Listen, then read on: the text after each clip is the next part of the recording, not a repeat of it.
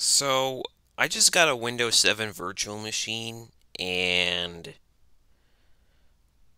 whenever I change from Windows 7 Basic to this theme, the task the taskbar and buttons don't change.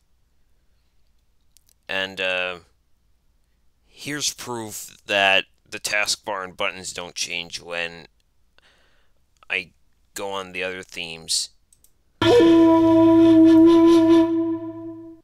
Okay, this is the Fruit Ninja one. That's the architecture one. That's the characters one. That's the landscape one. This is the nature one. That's the scenes. And this is the United States theme. The basic and high contrast themes work, but not the arrow themes. Does anybody know how to fix this?